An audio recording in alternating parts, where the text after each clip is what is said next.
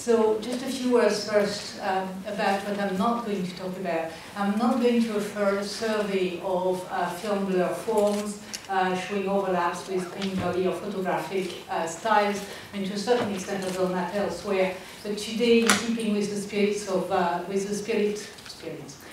spirit of l'entre-image, I would like to talk about the in-betweenness of cinema, photography, and video. Right, so I'm going to start with a few images, and when I say a few, it's really a few seconds, from Dziga Vertov's Man with the Camera, so you will recognize these images immediately, where Vertov demonstrates how the lens controls, determines our perception.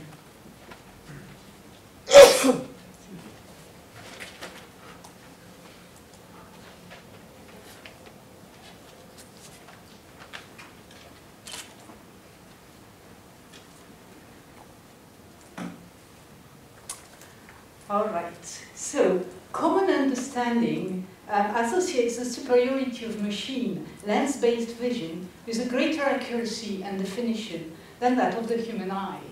Yet, as Vertov's demonstration illustrates, if there is one visual effect that the eye of the camera can record better than the human eye, then it is in fact blur. Except in cases of myopia or in seeing through, say, patterned glass, the human eye constantly adjusts and filters. As Raymond Bellour stresses in one passage on motion blur in l'entre-image, that which the human eye does not normally register is blurredness, whether it is the blurredness of bodies in motion, of objects far away, at the margins of the field of vision, or in a very close proximity. But film and photography do. Indeed, further than photography, the film image, as it unfolds in time, not only has the power to record blur, but also to capture it as a visible manifestation of in-betweenness. As far as film form is concerned, to talk about blur's in-betweenness is an evidence.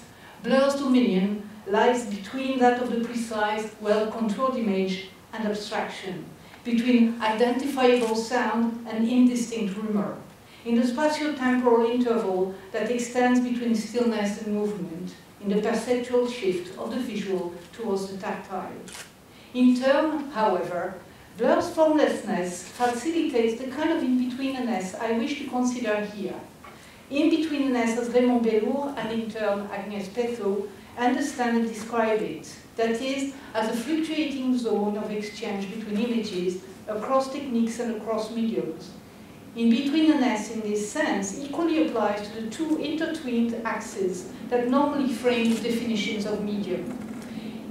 It may serve to describe the exchanges that take place as a crossbreeding of diverse media images, or to describe the reconfiguration of the technology and dispositif that condition their production, display, and reception. To approach film blur within this framework is to shun its reduction to mere accessory to the defined image. In other words, blur is not to be envisaged here simply from the point of view of the traditional narrative cinema's grammar, as a defect or as a compositional trope, a momentary lapse into indefinition between two sequences of clear and defined images, or a backdrop against which the intended object of attention stands out in full focus.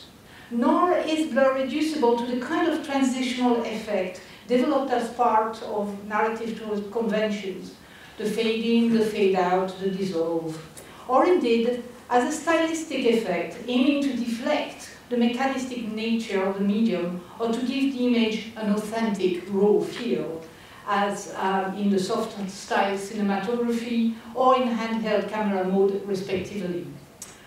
Although these elements necessarily come into play in what follows, they are but one dimension of film blur. As underscored by Vertov and Bellour, before and beyond its narrative and artistic uses, blur is intrinsic to the medium's ability to better the human eye, to extend the frontiers of human perception. And it is in this sense that it is a favored site of passages between images and mediums.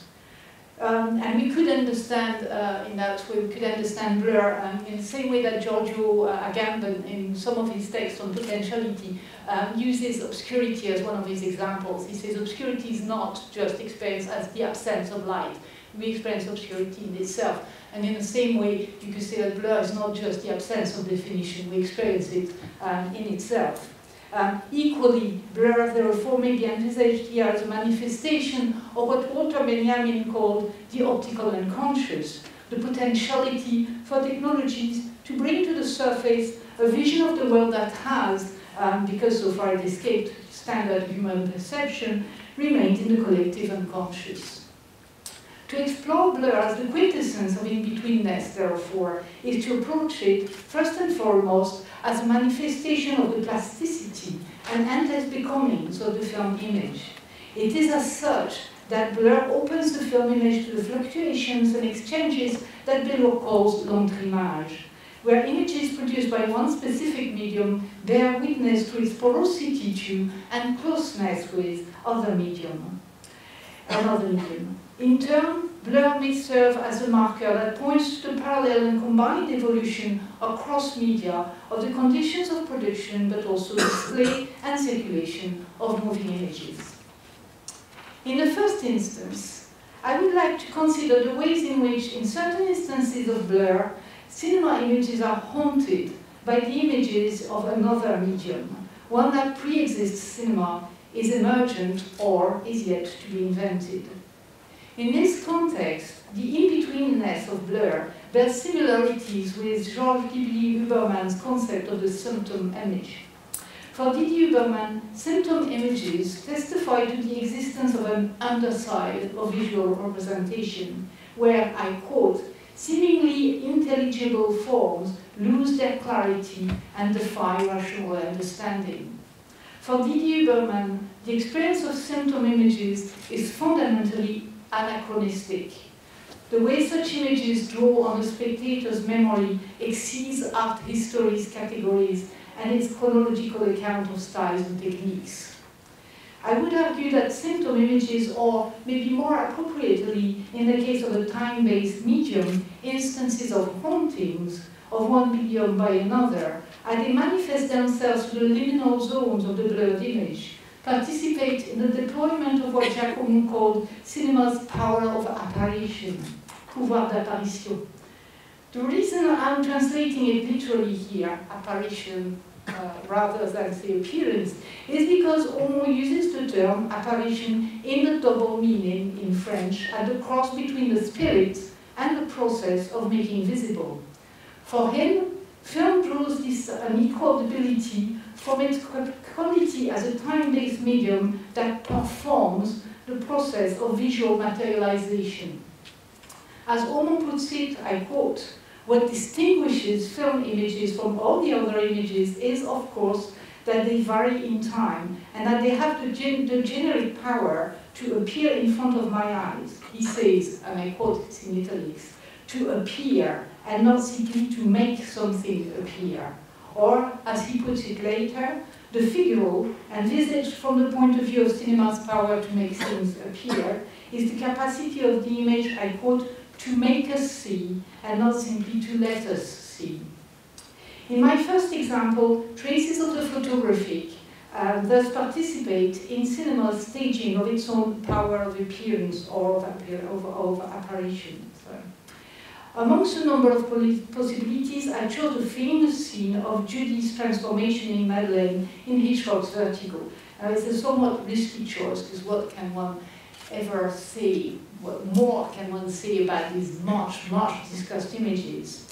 And yet, this sequence imposed itself on me, as it were, not only for the way it exploits and dramatizes cinema's power of visualization, but also for its double haunting. The conjuring up of a dead woman's silhouette that is also, I argue, a conjuring up of film's origins as a photochemical medium. In its uses of blur, Hitchcock's cinematography often adhered to conventional narrative functions. Transparency, dissolved, myopic or hallucinatory points of view abound in his films. In contrast, what made this sequence famous is, of course, the way the progression from blurredness to definition gives form literally to the pool of desire, collapsing it with scopic vision, the desire to see and possess through the gaze.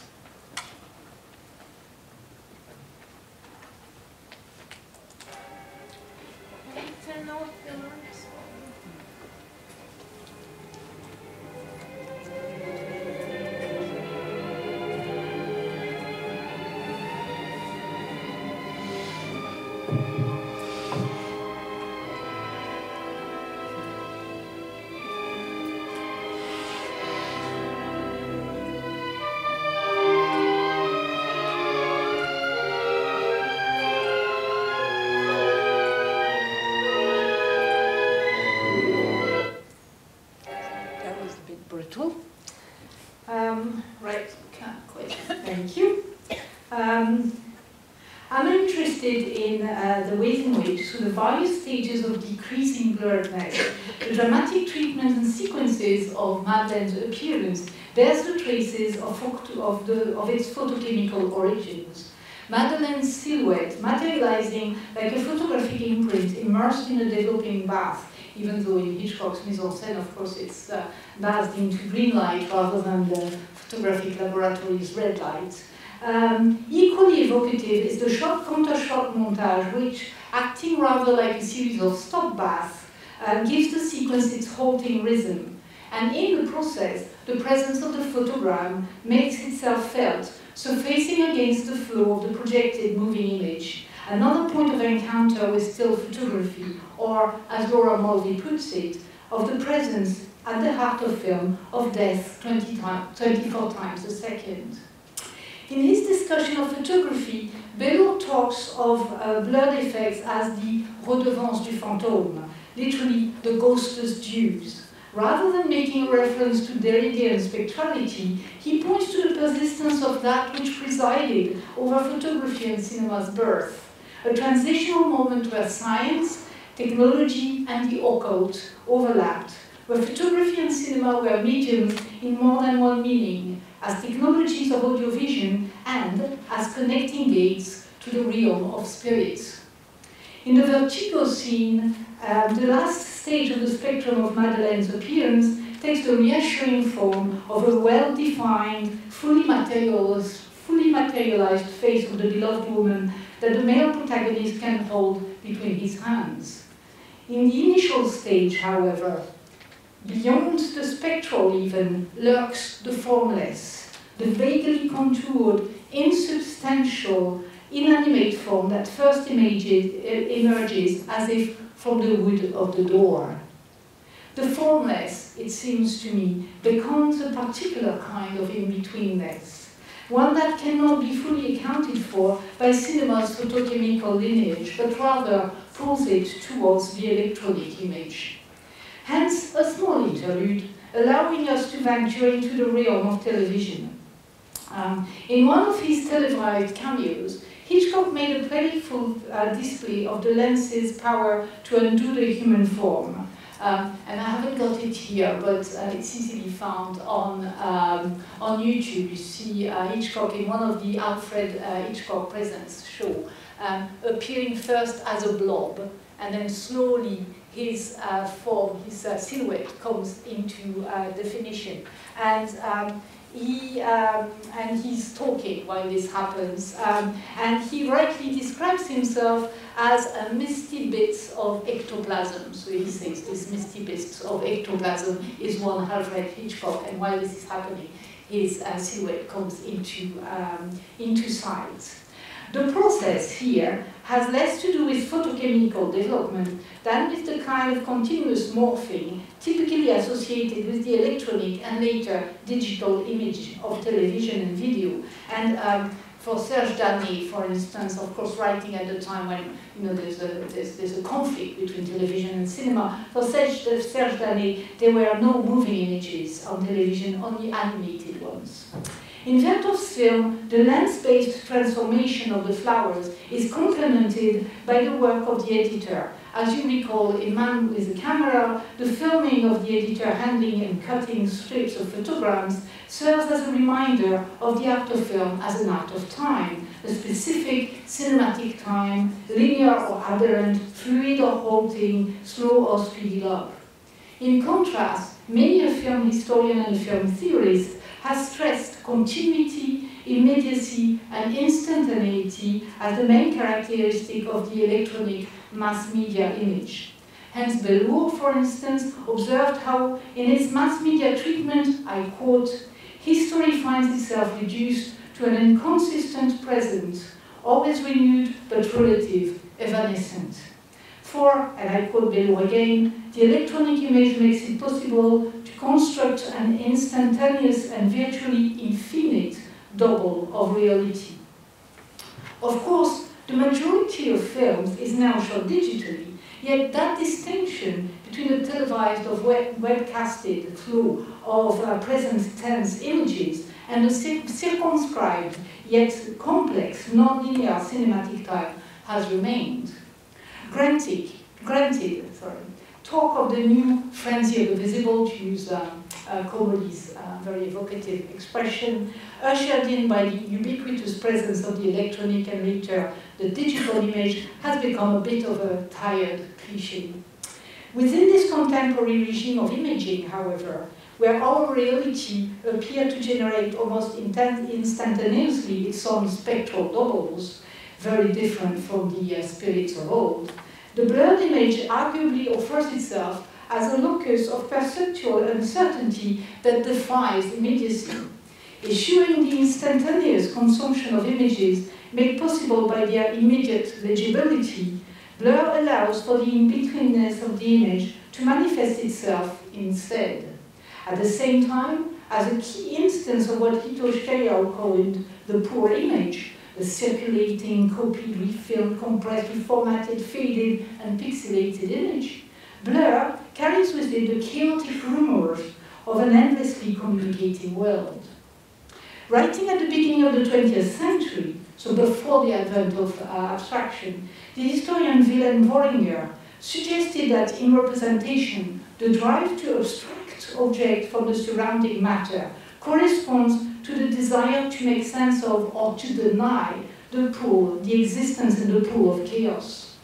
Abstraction, in his use of the term, has nothing to do with non-figurative art. Worringer is interested in the meaning of techniques of representation where objects are isolated or extracted from the backdrop, contoured and demarcated so as to be presented in a more stable and legible manner. As Neil Donoghue puts it, Worringer points to the existential grounding of a particular aesthetic inclination. For Worringer, Donoghue argues, I quote, the urge for abstraction takes root in an awareness of temporality, contingency, and a state of abject terror. The immense dead of space and the contingency of happening. The kind of abstraction Worringer described is arguably at work today in the search for ever higher definition images, including 3D images. On the one hand, blurred aesthetics offer a resistance to this regime of the hypervisible. But in addition, to paraphrase Didier Huberman, blur has always been a part of art's function or fate to give visibility to an underside of visual representation that surfaces also in popular culture. Horror cinema, of course, has been quick to seize the potentiality offered by the new regimes of imaging in generating the kind of abject terror described by Donoghue. Horror cinema is permeated with other images, blurred, glitched, colonized by noise, and generated by an increasingly automated and seemingly self-operating set of technologies of audio-vision. A number of experimental and of art filmmakers, of course, have also sought to explore the underside of visual representation, focusing in particular on the vulnerability of the human figure within a fluctuating audiovisual field devoid of a stable, centralizing compositional logic. My following example is extracted from Harmony Corinne's 1995 dogma film, Julian Donkey Boy. Corinne's interest in exploring possibilities afforded by the small handheld digital camera is clearly inflected by his sensitivity to the diverse effects of the regime of imaging born out of the old and new technologies. We may describe the main character of Corinne's film, Julian, as a schizophrenic man, unless, that is, we envisage the film itself as schizophrenic. Its images doomed to manifest the spectral nature of electronic and digital imaging, the experience of reality as its chaotic double. The extract I will show is from the very beginning of the film, though later transferred to 35mm. Throughout the film, the digital video image, recorded without the help of extra light, filter, and devoid of post-production effects, displays the strong contrast, oversensitive changes of light, the bleeding colors, and the effect of remanence, I'm looking for the term in English, the traces that bodies in motion leave on low-definition video images. The first sequence is a slowed-down shot of a television screen. Contrary to the fluid effect of slow motion, based on overcranking, Corinne chooses to play the images back at a lower rate than the recording ones, hence the irregular flow of the images, a halting effect that has less to do with the memory of photography, I would say, than with the technique of video instant replay. Just as the ice skater, circling motion, arguably gestures less towards early film and pre-cinematic media than towards electronic and digital short forms and loops. And yet, for all their derivative origin and treatment, Corinne does not shy from saturating this enigmatic sequence of images with a strong sense of pathos, setting its shaky, precarious-looking images to the music of a famous Puccini aria, should I say? Sorry. We then will discover for a few moments Julian, the main character, walking in an undergrowth. The camera lens at that point appears unable to hierarchize the information that reaches its digital sensors.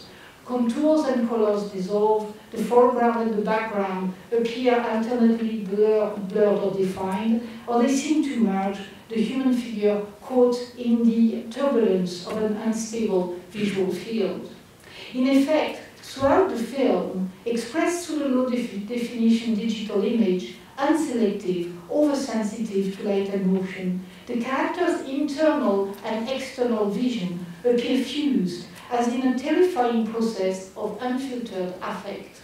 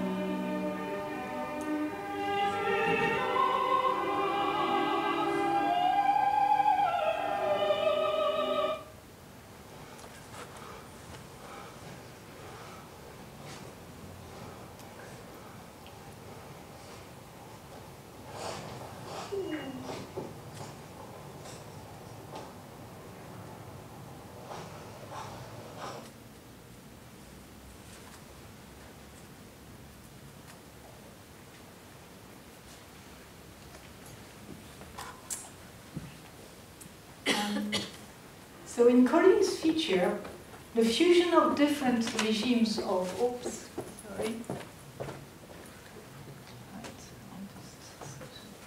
In Corinne's feature, the fusion of different regimes of imaging, television, video, cinema, results in an historicized representation of a paroxystic sensibility that may be also pointing towards the spectral logic of today's over-mediatized reality. Yet, Corinne's choice of music for the opening sequence of Julian Donkey Boy is a reminder that no matter its material support, and in this case the recording of a digital video camera, cinema remains the most operatic of all mediums, able to integrate other forms of expression into its cinematic worlds. In contrast, installation art, the most emblematic of art forms in the era of the so-called post-medium condition, operates primarily as a restaging of existing mediums and of their images. To summarize the expansive literature on the topic since the advent of the digital, one could simply point out, when it concerns itself with cinema, television, and the moving image generally, installation art tends to investigate and reconfigure their technical or aesthetic constituents, their supporting structure and/or aesthetic conventions, and in doing so, in laying bare some of the conditions of their differentiation and in-betweenness. And it is in this context, as Benoit puts it, that video, he says, is essentially a go-between, une passeuse. I'm interested in the way the blurred image and its specific modes of in-betweenness may function in this context. And to this end, I would like to conclude with an installation work by André Parente, entitled The Chronic Wound. It was created in collaboration with his son, the video artist Lucas Parente. They describe the work, I quote, as a synthesis of video installation and film essay. So the image of a full-size man, as you can see here, a full-size man asleep, is projected on a mattress. The mattress is covered with the kind of patterned fabric, sometimes described as colonial fabric. The motifs are from the work of a French painter, Jean-Baptiste Debray, an artist who traveled to Rio in the early 19th century. So he was a Bonapartist. At the head of the mattress, on a smallish TV-like screen, we see chaotic, blurred, partly obscured images of slums or demonstrations. The voiceover features a dialogue between a man's voice speaking of the heat and of the oppressive presence of a city compared to a decomposing corpse, and a woman's voice, a personification of the city maybe, evoking through a litany of facts and figures Rio's 1904 revolt of the vaccine. Associated with the recurrent mention of vultures in the dialogue as well as on the smaller screen, the vacillating form of the prone body evokes an endless cycle of appearances and disappearances set against the backdrop of official histories that erase the bodies that do not fit in their account.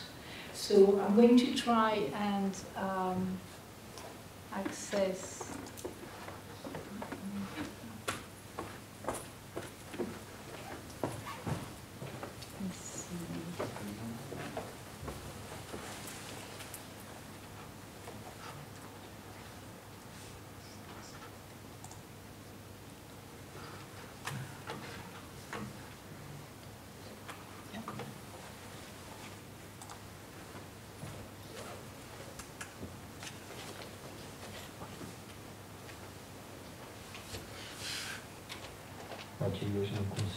So I should say this is a montage of images showing on both screens, so the sleeping man and the TV screen. Tudo que vejo é trêmulo por conta do calor, perdendo os contornos como numa projeção defeituosa. Essa cidade é o verdadeiro parque do cão, canícula que tudo liquefaz.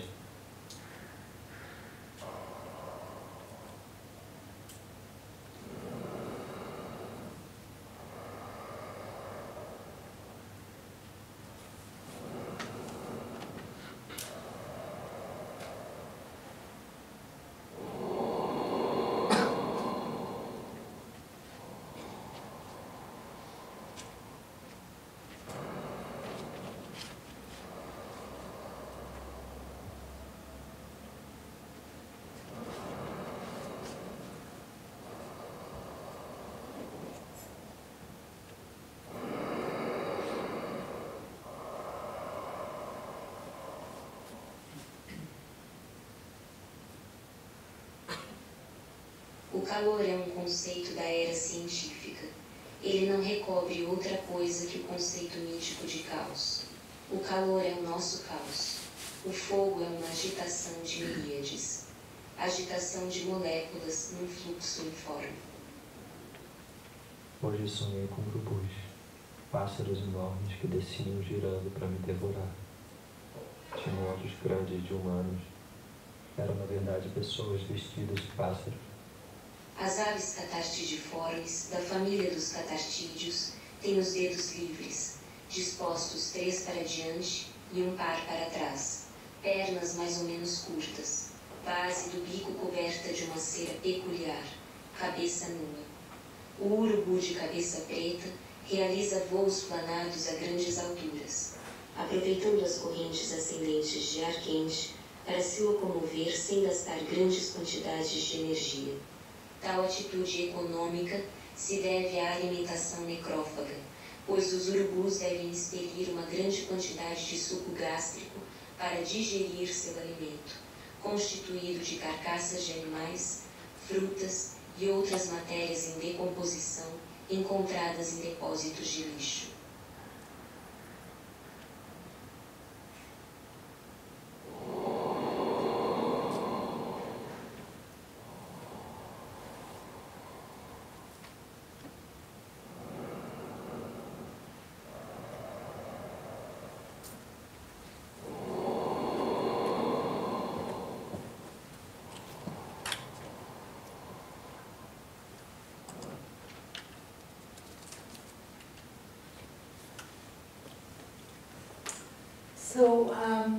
So this is a montage. Obviously, as you saw in the installation shots, you have one image projected on the floor, and then the small screen at the head of the mattress, as it were. So 2 regimes of the blurred image are laid side by side here. There's the softly textured of the image of the sleeping man, that a succession of dissolves endows with an organic feel. The sleeping body's rhythmical appearances and disappearances make it look as if the image itself was breathing. Parente's choice of the dissolve, a potent tool in the service of the moving image's power of appearance or power of apparition, draws on a long tradition of association of blur with sleep and dream states. In a neat visual translation of the Cartesian doctor, in cinema, the clear and distinct image usually indicates a state of awakened awareness, whereas very early on in the history of the medium, the blurred image has signaled a shift into a state of dreaminess or unconsciousness. Next to the projected image of the sleeping man, the small screen is animated by an uninterrupted flow of lurid visions, even more threatening that they remain partly legible, unfolding endlessly on the screen without a clear rational narrative.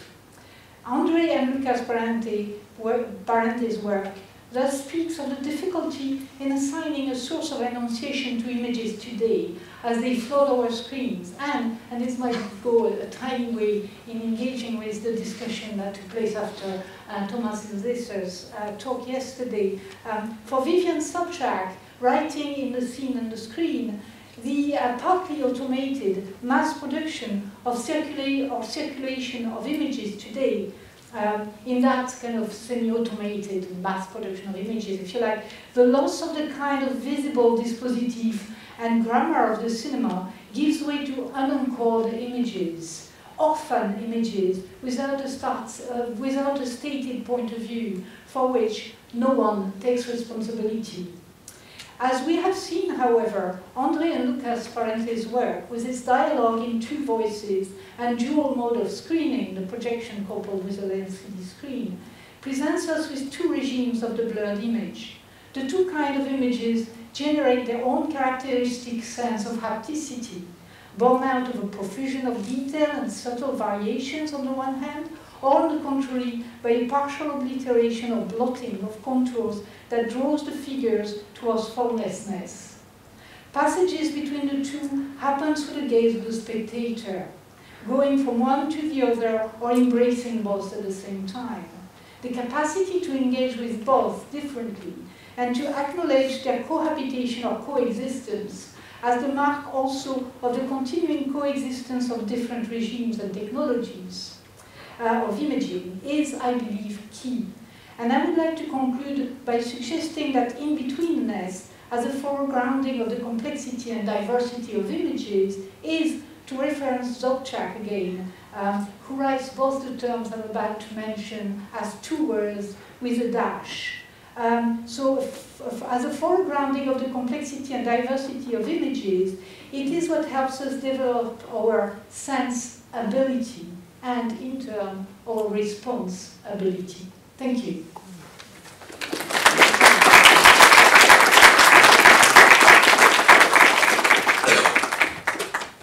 Thank you, Martine, for this thought-provoking talk, I think, and wonderful examples. And if you have any questions to Martine, this is the time to have a discussion.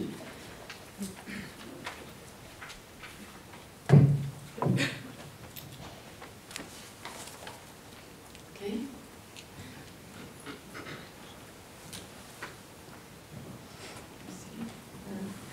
Thanks very much for a very beautiful, attractive presentation and interesting ideas. I was just thinking to myself what the difference would be, or the advantages would be, of blur as opposed to abstract art, non-figurative art, and cinema. So how do they distinguish themselves from each other? I mean, I suppose that's where blur's kind of as a figure of in-betweenness is important. It's blur is a figure of becoming. It's the image in fluctuation. So it's not fixed into abstraction. It might go as far as near abstraction. It might go as far as near definition, but it is neither. And it's its faculty to be really what Agamben calls potentiality. That is the denial of being the fixed either or, the being in between as an affirmation of in-betweenness. That is important, I think, in a differentiation between what abstract images do and what blurred ones can do. If that. Yeah, you wouldn't say the same of abstract art? It's a process of becoming as well? In this film, for example, you have that kind of abstraction that leads into figurative, and the figurative becoming of, well, perhaps the blur. Well, perhaps the blur can signify it. My impression when modern art tended towards abstraction was also a means of leaving behind the definition towards something else, towards something that requires the viewer's active participation in making sense of, and giving another form that wasn't there before. So I don't know, but anyway, yes, it's.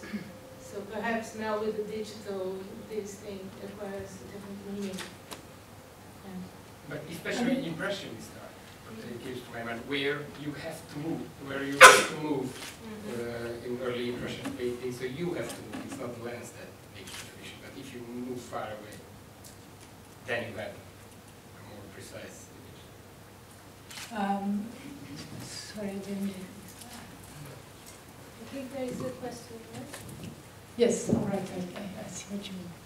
Yeah. Thank you for this incredibly thought-provoking lecture. I'm still trying to process all the things you're saying, but there are two preliminary remarks that occur to me.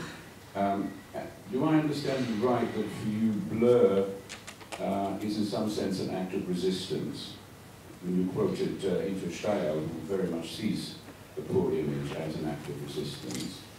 And in which case, I was wondering whether there isn't a continuum in our perception, because for cognitivists, human perception doesn't need a lot of information because most of it is computated in the brain. In other words, that there isn't actually a radical distinction between us seeing an image and then working out what it is, and a blurred image where we then go to the nearest default value of what we remember or what we already know. So in that case, it wouldn't actually be a binary opposition, but more one aspect of a continuum that constantly involves us adding information to our visual field. And the other remark is that I'm interested in, as it were, the opposite, namely high frame rate photography or cinematography. And I remember a film by Ang Lee called Billy Lynn's Long Halftime Walk. I don't know whether you're familiar with it, but that was shot at a high frame rate in order to represent trauma. And it would be interesting to think about high frame rate, which is digital precision plus, and blur digital precision minus. And both of them have a disorienting effect on our way of perceiving the world. Yes, I agree. I mean, it's another way to exceed, in other words, kind of normal human perception, if we can call it that. So that's right. As far as your first comment is, I mean, blur can be a resistance to be hypervisible. I'm not saying it always is, but it can be. And so I would say that it has been precious, I think, in the run to ever higher definition images. I mean, and to put it very bluntly, we've all been in, shops where you're surrounded by screens that all advertise themselves as high definition, and you get this really quite awful sets of images, and in that, blurredness has been a relief. It's also the connection of cinema to experimental forms, to a whole kind of like tradition of image making that needs to be kept alive if we want to keep a diversity of images. And I'm completely forgetting where I'm going. But yes, cognitivism. It's interesting. I'm not sure how far cognitivists experiment with face recognition in particular is concerned, for instance. But at the moment, they still have a lot of difficulties really identifying faces and identifying expressions unless they get a high definition of an image. So we, when we perceive other people, might not need a lot of information, and that's the difference between human perception and what is needed for collecting data. But I know that for having worked with people who work with in computer sciences who work, for instance, with surveillance images, that it's very difficult a lot of the time to recognize anybody still on surveillance camera footage. And so I think, again, in the case of representation, their blur is a kind of precious mode of relief, I would say, from that kind of tendency, that kind of trend.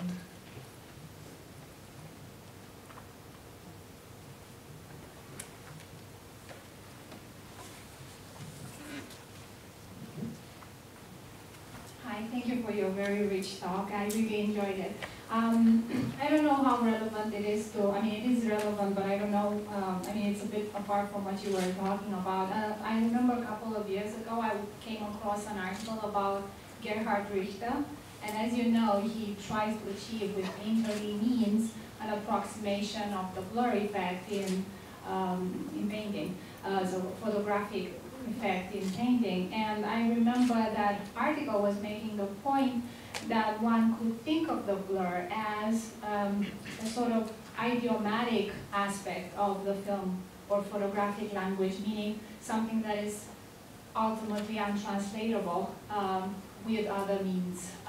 So I was wondering whether you had any thoughts about that, or whether you had any thoughts about Gerhard Richter's practice with reference to blur. Yes, yes. If you're familiar with Charlie Godard's slow motion, there's a lot of Richter-like kind of effect in slow motion. In fact, Richter says very eloquent things about all forms of blur. But there's one which I really like in one interview where he says, we do not see less in blur, we see more.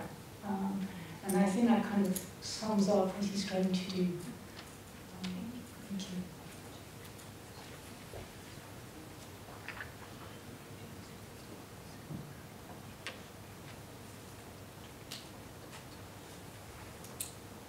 Anybody else?